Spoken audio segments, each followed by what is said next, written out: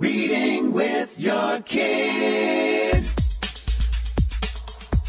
Hey, so great to see you. Come on in.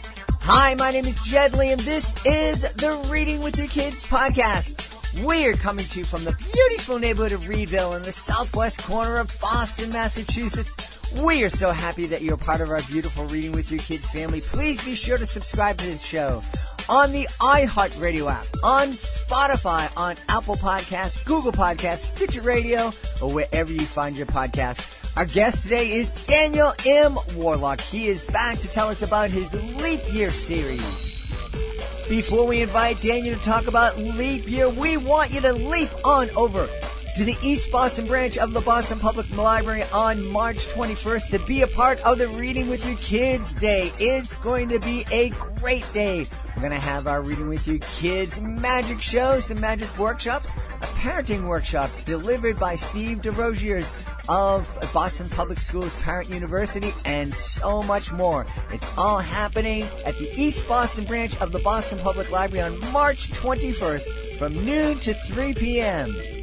We also want to let you know that we will be at South Shore Kids Expo right outside of Boston at Kingston Collection in Kingston, Massachusetts. That's happening April 5th. It's going to be a great time. Again, we're going to be presenting our magic show. We'll also have a totally interactive Reading with Your Kids booth where you can experience what it's like to be part of the Reading with Your Kids podcast. It's all happening April 5th, South Shore Kids Expo at Kingston Collection. Joining us right now from the United Kingdom, he is a past guest that has been really, really popular. We're going to be talking about his Leap Year series. Makes so much sense since we just came out of February and in this leap year. Please welcome back to the show, Daniel Warloch. Daniel, how are you? I'm fine, thank you very much, and thanks for the invite. Daniel and I have had a wonderful chat about Brexit and politics, and we agreed that it would be much more interesting podcast if we stuck to Leap Year. Yeah, well, to talk about books, forget about the politics. So Leap Year is a trilogy, a middle grade trilogy. That's right. And the first in the series is Leap Year, and then Leap in the Dark, and the latest book, Leap of Faith, just came out. So why don't we start? Why don't you tell us about Leap Year and some of the characters that we're meeting?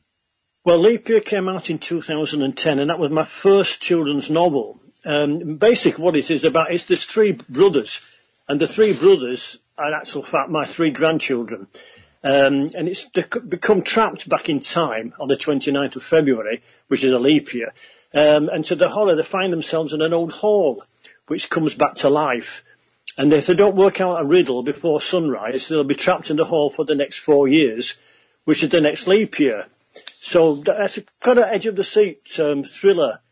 But then Leap in the Dark, which came out, I think it probably started around about 4 months ago. It's also, again, where they find themselves in the hall, but under different circumstances. I won't go into too much detail because I don't want to spoil it for them.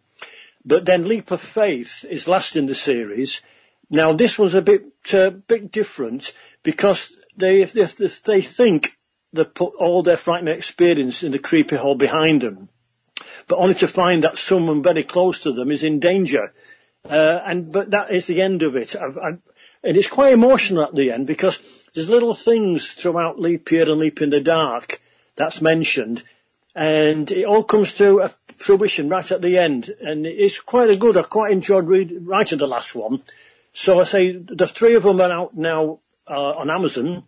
Leap Year, that's in book form, also download, but Leap in the Dark and Leap of the Faith is just in the download at the moment on Amazon. Wonderful. What a neat premise, the idea of getting stuck in a hall and they'd be trapped there until the next leap year.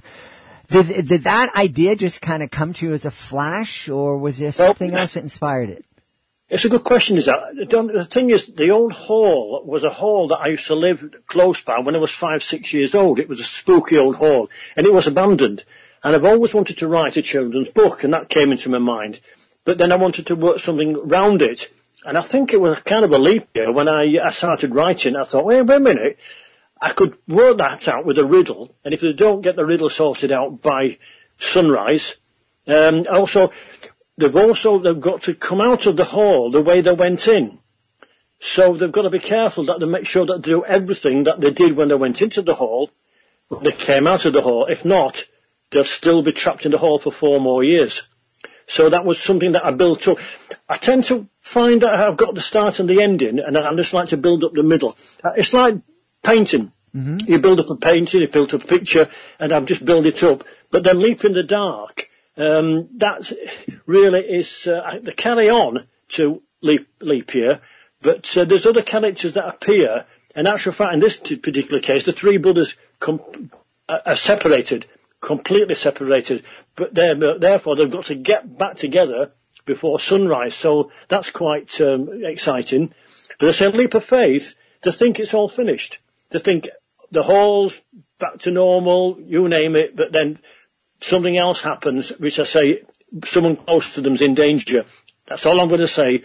But it was quite an interesting story. And also because it was my 3 grandchildren, I could see them in the story as well, so, and I knew what they were like. So I found it easier to write that particular trilogy. Very cool. You know, you mentioned growing up by this creepy old abandoned hall. And life, I think, is very, very different. I don't know if it's like this in the UK, but here in the States, you know, kids, when I was growing up, you know, it's like your mom took the broom and kind of broomed you out of the house in the morning and said, you know, be back home at dinner. I don't want to see you until dinner time. No, that's right. And we were left to our own devices, and so we explored. And if there was a creepy cave or a log or a abandoned building, at some point we'd kind of explore. And I remember exploring some of those places and letting your imagination run wild. I don't know if kids do that so much these days. Oh, they don't. I mean, let's be honest. I mean, I used to walk to school. We used to play out. We used to come home when it was dark. You know, you'd come home full of bruises and scratches, but that was part of growing up. I mean, at the moment, I think we're just wrapping up the children in cotton wool. And they need to just get out there and just enjoy themselves. Mm-hmm. Mm-hmm. But this old hall, I always remember walking past it on the way to school, and it had cobwebs round the windows, it had dust all over it. Like anything else, I was only 5 years old, and with my friends, we'd creep up to the window and look through it, and that's when your mind goes haywire. But a children's imagination is brilliant. And isn't it cool that memory that stayed with you all those years? Oh, yes, I know. It did. I'm glad it did in a way, because it brought out the Leap Year trilogy. Yeah, that's wonderful. Now tell us about, you're telling me that the 3 characters are based on your grandkids. Tell us a little bit about each character and how closely they resemble your grandkids. Well, there's James, Thomas and Jordan. James had just turned 18, but in 2010 he was only 10. But they're completely different, really. But Jordan's the eldest, and he's the one that's got to keep them all together. James, they call him the squirrel, and he was a squirrel. He used to hoard things in his pockets, like, you know, chalk or string, or just like a knife, a Swiss knife. So they come in handy while they're in the hall. Thomas is the timid one, but he has some scary moments where he has to work things out. But as in Leap in the Dark, Leap in the Dark actually follows on 4 years after Leap Year, because something happens in Leap Year where they've got to go back to the hall in 4 years' time to sort something out. So they end up back there in the hall. So, but I say I won't say anything else apart from that. So there's a reason why they have to go back in 4 years' time. But then after the end of Leap in the Dark, something else happens, where they've got to work something out, say, with someone close to them that's in danger in this hall. One of the things that I loved, there are different times in my life where there are certain types of books that I love, and then they kind of get bored or whatever, move on. But there was definitely a time in my life where I loved these type of stories where you're kind of in a mystical place and the universe doesn't work the same way in these weird places as it does, and there are mysteries and kind of rules that are different. And part of the fun for me was trying to keep all those things straight in my mind and understand that. I imagine it must be a lot bigger of a challenge keeping those things in your mind as you're creating these worlds. Oh, it is. And the best thing about it, I mean, people tend to say that I write in pictures, and I like to write as though it's a movie. So I want action all the time. I don't like it being boring. Something's always got to be happening around these three boys all the time. And I also like to finish a chapter on the edge of the seat. So in Leap Year, the three boys actually do get separated. So the story might be about James. He'll get to a point where something's really going to happen to him, but then the next chapter might be about Jordan. And the same thing will happen to Jordan. He gets into a scary moment, and then I'll go on to Thomas. So the reader's got to go through the chapters to find out exactly what happened to the boys. Mm-hmm. You know, I was having a conversation with my niece who is 16, and I was asking her what kind of books she likes. And she said, I like books where there's a cliffhanger at the end of every chapter. Oh, it makes me want to go to the next one. Yeah, I do. I mean, actual fact, at the end of Leap Year, you've got to read Leap in the Dark because something happens. And I like to have weird endings, quirky endings where you're thinking, I've got to read the next book to find out exactly what happened. It's the same with the other trilogy I mentioned too about the Jake Hollywood trilogy. Uh-huh. But here again, I just like children to enjoy it. I mean, I've done quite a lot of workshop in schools in England and Scotland over the past 12 months. And I just try and encourage children and motivate children of all ages to read, show them that these pages are full of wonderful, magical stories and help them see the fun in reading. And I try and get that across by reading part of my stories to these children. I did a few workshops in Scotland last November. I did the same one the year before. And it was nice that I went into one particular class and three of the children had my books. And they wanted me to sign them. And they all thought they were brilliant. And the scary one was I did one at a campus. And can you believe it? There was 200 children sat in this auditorium, which is the most I've ever stood in front of children. But it went very well. I got them on my side. That's a good thing. That's wonderful. What is it about? Because you, if I'm not mistaken, you caught the writing bug kind of late in life. Am I right about that? Yeah, I was 60 before I did Leap Year. I'm 71 this year. Congratulations! What was it that kind of bit you that got you writing at that age? Well, the thing is, you actually introduced me as Daniel M Warloch, but my proper name is Michael Rowland, mm-hmm. And Daniel M Warloch is an anagram of Michael Rowland. And there's probably people are wondering why I've used a pen name. It's because I've got two grown-up books, if you want to call them. The first one is 9/11 Official Complicity, which, as you'll be able to tell by the title, is about 9/11. Uh-huh. And last year, I actually wrote a true story called Morocco or Bust August 69, which is a true story based on 6 friends of myself who back in 1969 got fed up of the UK weather and decided to drive down to Morocco in a clapped-out van. And that came out last year.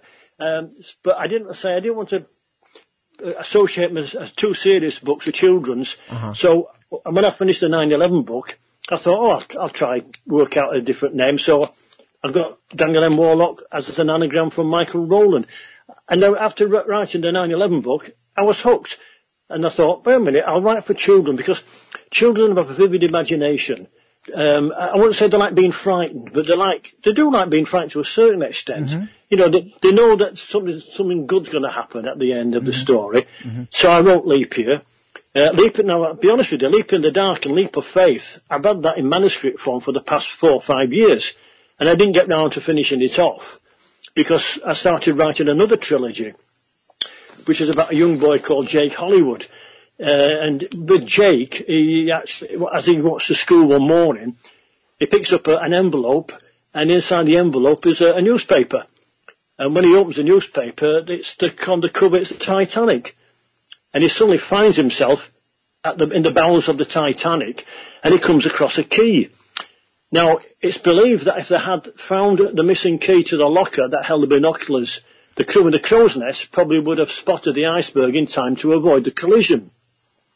Now, Jake thinks he's found the key, so he tries to get to the captain with this key, but there's other things that are happening around him, and he's got to find a way of trying to stopping the Titanic sinking. And the next one in the series is called We Are Not Alone, and this one is about Jake helping an alien back to his spacecraft that crashed in Roswell, close to New Mexico, and that's based on actual facts. In actual fact, Titanic is based on facts because I'm lucky, because I live near Liverpool, and there's a Titanic exhibition, so I did quite a lot of my research there. And finally, in the series, which was published earlier this year, it's called Three Shots Rang Out in Dallas, which is about the assassination of JFK, which is also based on facts. So the Jake Hollywood trilogy, apart from being edge-of-the-seat stories, they're also a history lesson as well. That's wonderful. I love your imagination. Have you always had such a vivid imagination? I would think so, yes, I have. I mean, I've got probably 4 or 5 stories on my computer that I haven't even finished yet, but I've got the titles and I know what I'm going to write about. But over the past 12 months, apart from publishing Leap in the Dark and Leap of Faith and We Are Not Alone and 3 Shots, I've written 6 more Holly Kiske short stories. Now, the 16 short stories in total, Rudolph Little Helper was the first one, which is in book form, and that's about Holly, whose dream is it for a baby reindeer, Hopper, who has only 3 legs, to pull Santa's sledge on Christmas Eve. But I did 6 more over the past 12 months. Tricky People, which is about stranger danger. One Good Turn Deserves Another. The Heart of Gold, Sticks and Stones, and Holly Saves Christmas, and Holly's Circus Tree. Now, I've written these for children basically with learning difficulties. They're easy to read, easy to understand, but also I've written to help young children as they grow up, showing them what to expect, but in a fun and easy way for them to understand. Yeah, we talk about that here on the podcast, that one of the great advantages of reading with our kids is it gives them a chance to experience different situations in a really safe environment. So some things that might, like a bullying situation. This is a way for them to experience it through the eyes of another character, and it's a way to talk about it with their kids and give them options and prepare them for the world. Well, that's what this basically, these are what the Holly Kiske short stories are. About bullying and autism as well, because I worked for the Autistic Society for 3 years, looking after a gentleman with Asperger's. And while I was doing my training, I was involved with autistic children. I was actually looking after autistic children on a Saturday morning club. And I got some ideas from there, and I suddenly realised there's not a lot of books out there, pointing out what life's all about. So that's the reason behind the Holly Kiske short stories.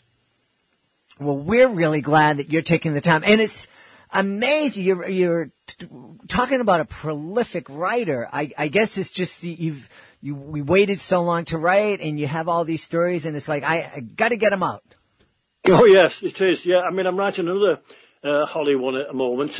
It's a bit of a weird one. This is where all the mobile phones towers don't work, so children can't use their mobile phones, so they have to live without them for 24 hours. So that'll be a good one, won't it? Wow, talk about a scary book for kids to read. My goodness, I imagine it could send some kids into shock.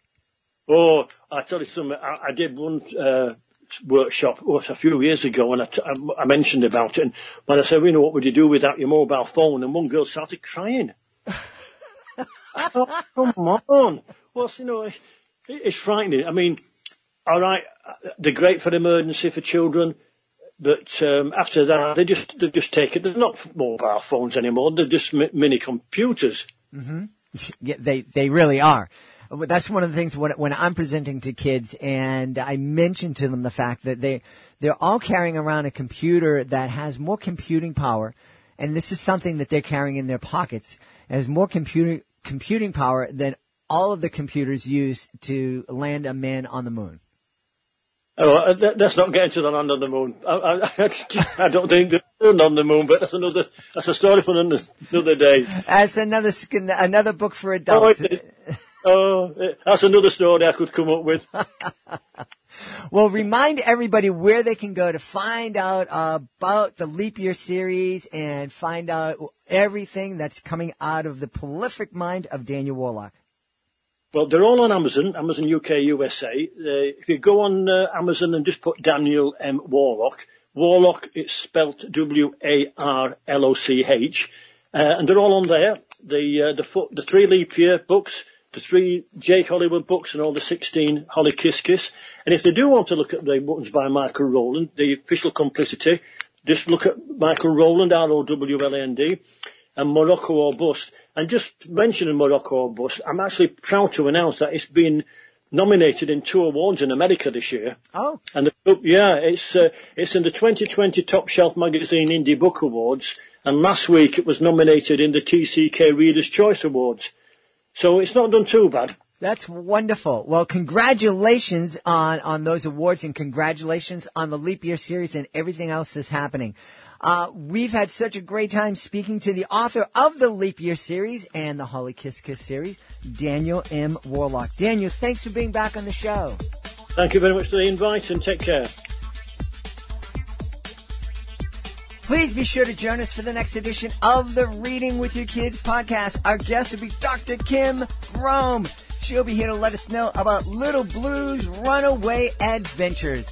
If you are the author of a fantastic children's book, we would love to give you an opportunity to tell the whole world about that book. Well, if not the whole world, then at least thousands of people.